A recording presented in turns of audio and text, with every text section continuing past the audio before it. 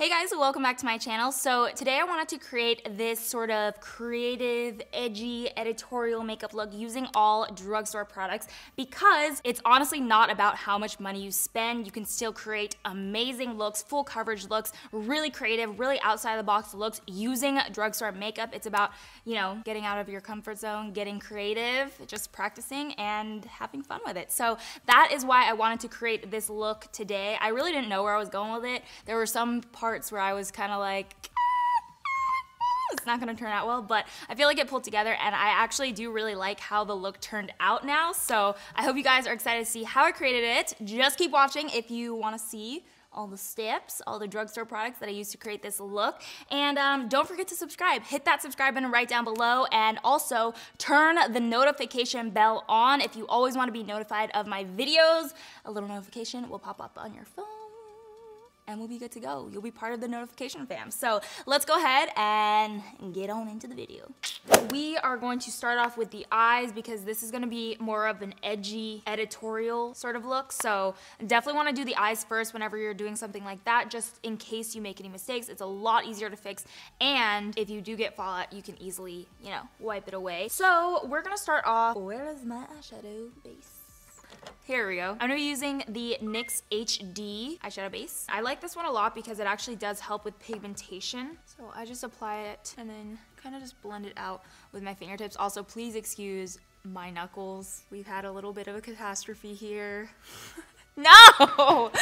No! Don't come closer. We need to have like one of those caution signs, like caution, do not approach the knuckles. Primed. Boom. You can see how it does actually like cancel out some coloring there. Just to make it easier later on when we blend everything out, I always go in with like just a cream ivory sort of shade from the brow bone down into the lash line. Now I really look like an egg. This is gonna be How to Look Like an Egg by Roxette Arisa. For our eyeshadow, this is the palette that I'm gonna be using. It's the NYX Ultimate Multi-Finish Shadow Palette in the shade Smokescreen. I'm mostly gonna be focusing on this little row of shades right here. I feel very inspired by this row of shades. You guys don't know what just happened. I think I just sat here for 2 hours trying to decide what kind of look that I was gonna do, but I finally decided on this row of shades. These tones right here, these tones are what we're gonna be working with. So yeah, but before we do that, I definitely need to put down somewhat of a transition shade. So I think I don't see one in here that I'm gonna use.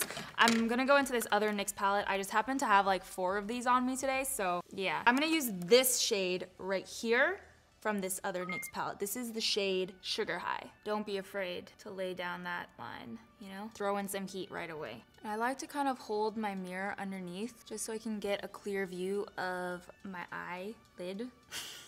I'm gonna use more of a tapered brush. So this is the Morphe M513. And I'm gonna go in first with this darkest shade of the teal line. Wherever you want your shadow dispersed more is where you should go in with the shadow first, and then you can kind of blend out once you have less pigmentation on the brush, or less pigment on the brush, I should say. I've never done a look like this, so fingers crossed. Normally, I do like to keep more of a rounded shape. You can see I already did that with the transition, but for this look, I'm actually gonna try to bring the wings out a little bit, bring the shadow out. But again, I'm using very little eyeshadow at first, and then I'm gonna build it up later for this part.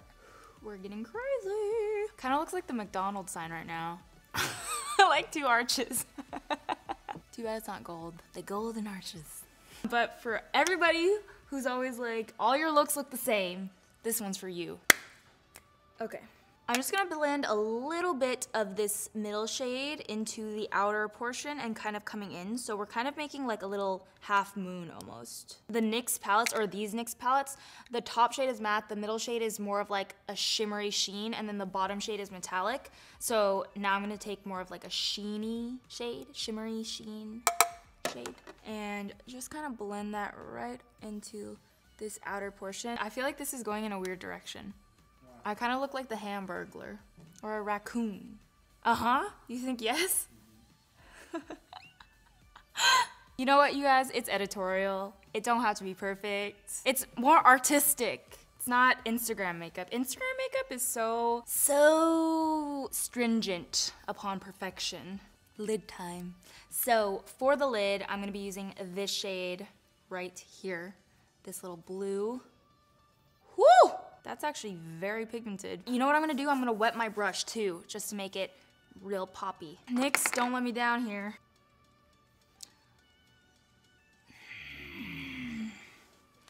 It's not pigmented enough. We are gonna go in with a little bit of concealer first. It's gonna help intensify the shadows once we put it on. It's almost like using MAC Cosmetics soft ochre paint pot, but we're just gonna try it with concealer because this is drugstore, trying to keep it affordable.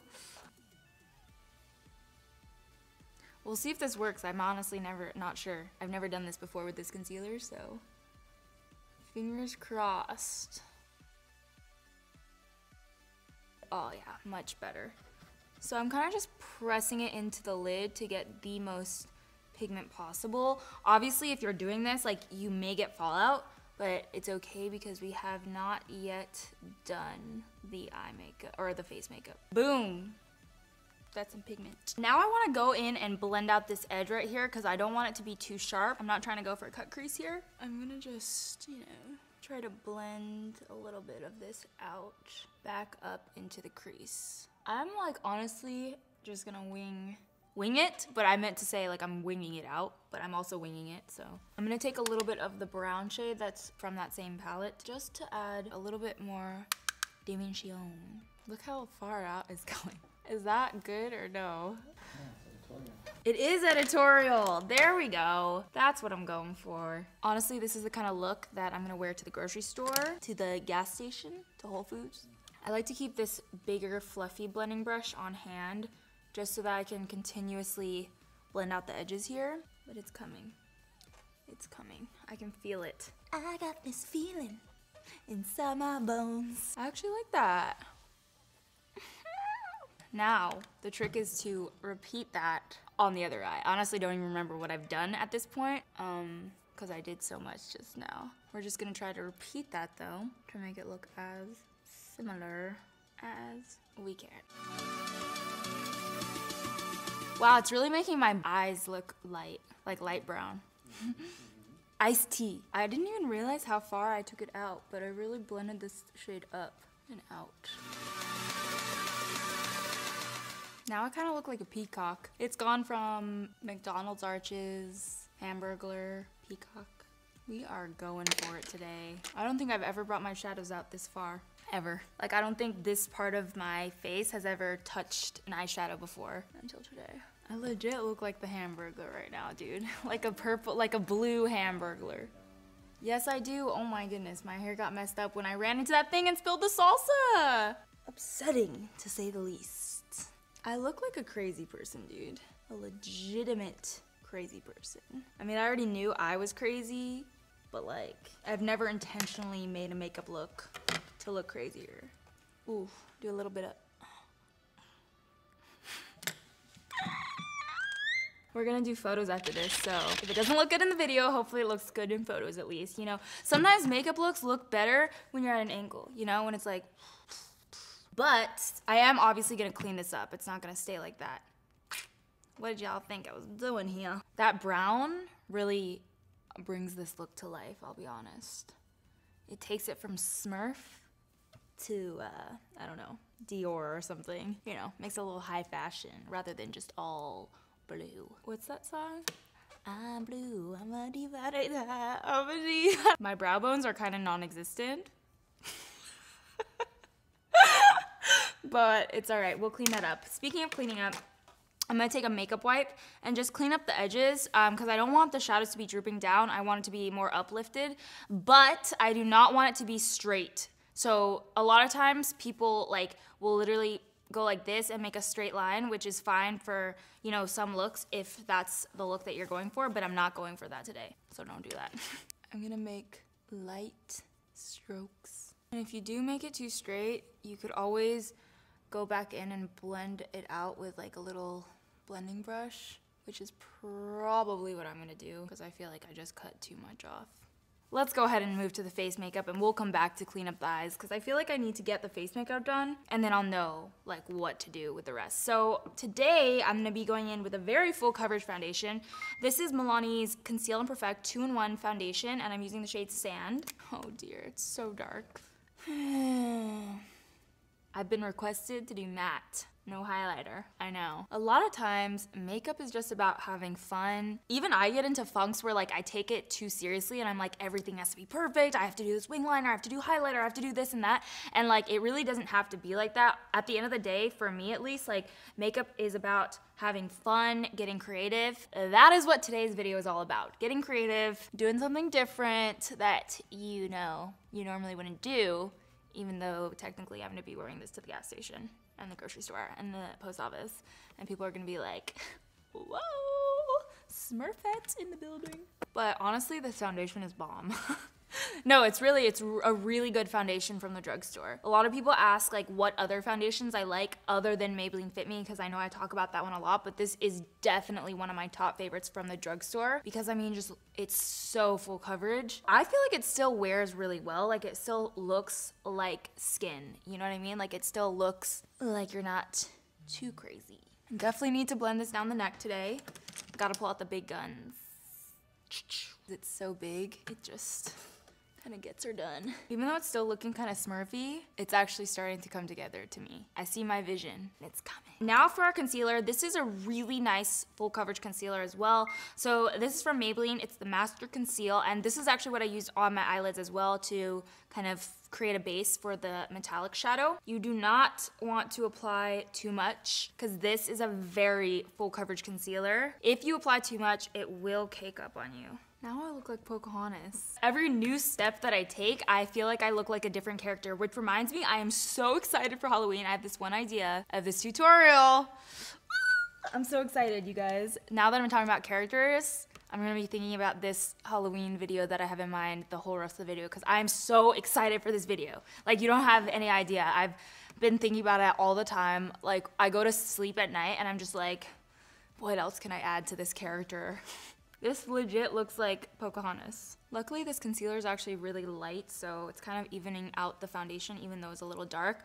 That's one little hack that I do a lot is if the foundation is too light, I'll use a bit more bronzer. But if the foundation is too dark, you can always use a concealer that is like maybe a shade or two lighter and kind of clean everything up and make it look more even. Coty Airspun loose powder. This is a great loose powder from the drugstore. Honestly, it does smell a little crazy. Like it smells like an old lady to me, like a little old grandma. I'm just gonna bake a little bit because I want to keep the skin looking fresh. So really only the spots where I crease a lot, which is definitely in the smile lines and underneath the eyes, but we're gonna wipe it off very quickly. Like don't let it sit for too long if you don't want it to look cakey, you know? I had it on for like 2 seconds. I'm gonna add on the tiniest amount of bronzer. Do not go heavy-handed on this. When you have a lot going on in the eyes, I like to keep the face makeup a lot more subdued just because I want to balance it out. I'm gonna be using my favorite, Physicians Formula Butter Bronzer. It smells so good, oh my God. Just a little, not too much. Okay, we need to move back to these eyes really quick. I actually want to blend this out a little bit more. I didn't pick up any extra product. I'm just kind of winging out what we have and blurring out the edges here and bringing it down here. Sorry I'm switching between two palettes here. They are both from NYX and they're both the same collection, but it is 2 different shades. So I'm going back into the Sugar High palette. This is the palette that I had the transition shade in, but I'm gonna take this purple shade up here and place that underneath, right here. Gonna smoke it out. Have a little bit more color in there, you know? I went too crazy on the bottom. We're back on track, guys. This makeup look is gonna be a lot of trial and error. It's almost more like a get ready with me. It's not really a tutorial because honestly, I shouldn't be teaching something I don't really know how to do. But yeah, it's kind of like a get ready with me. Editorial glam. I messed this one up and it started to look a lot more angular and now it's going past the eyebrow, but I kind of like that. So I'm actually gonna make the other eye do the same thing now. I think that looks good. No. Oh God. I figured out a little technique here, you guys.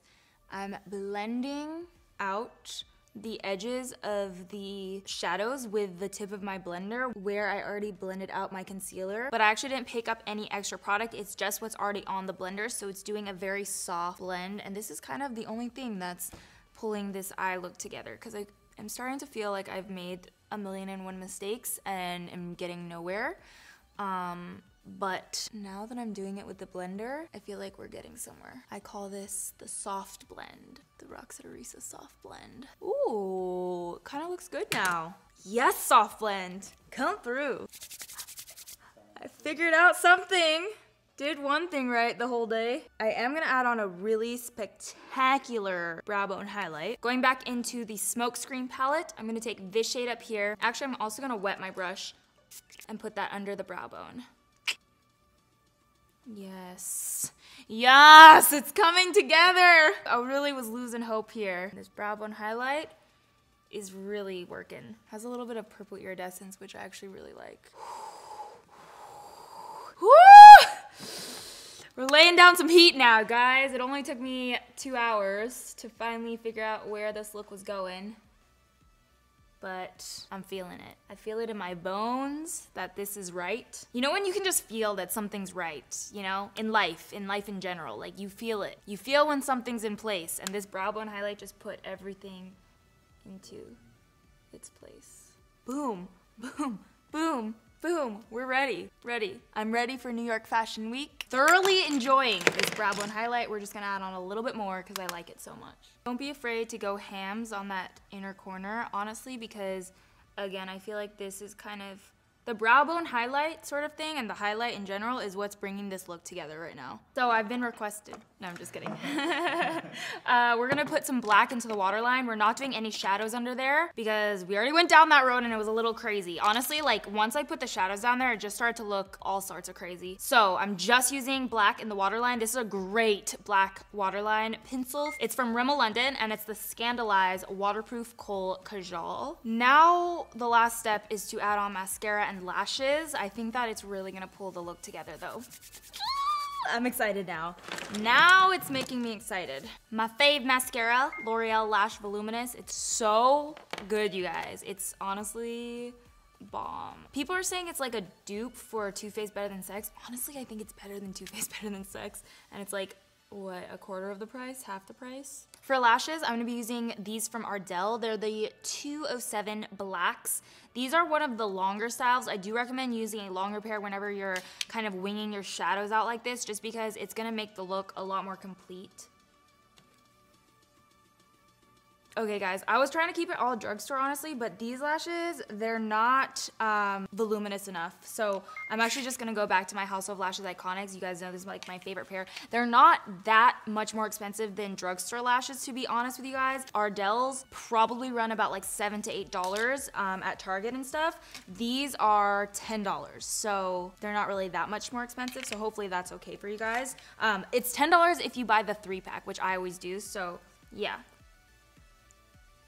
I always like to also go underneath, right there, to make the lashes blend in better with the false lashes. Especially if you've used your lashes a lot, you'll have glue residue, so it makes the lashes kind of sit up from your natural lashes, so there's like a space. So you wanna cover that up. I always do this because I use my lashes, like I kid you not, I probably use them 30 times before I throw them away.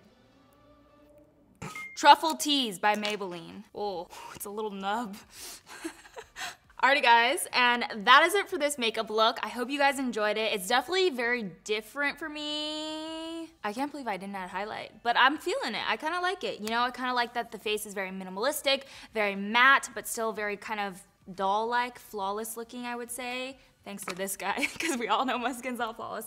But yeah, I know this look isn't like the most wearable look in the world, but I hope that some of you guys find it helpful and maybe it just inspires you to get more creative with makeup. Hope you guys enjoyed the video.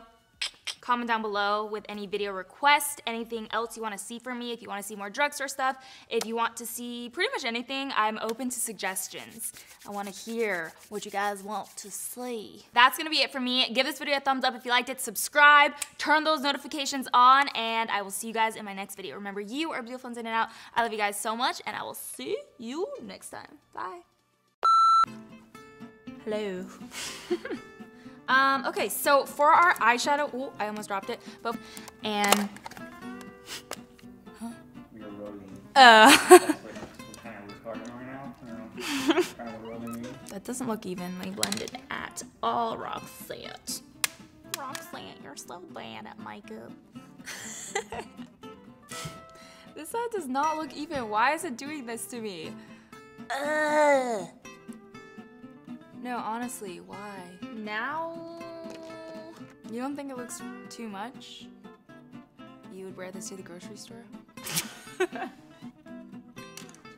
So we're doing Smurf eyes today. I'm blue, I'm a need to die. It's called Blue Dabba Dee by I'm Blue.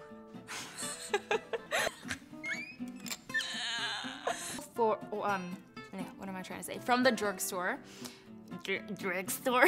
Best infallible L'Oreal Paris. Oh, I'm gonna go in with this. Okay.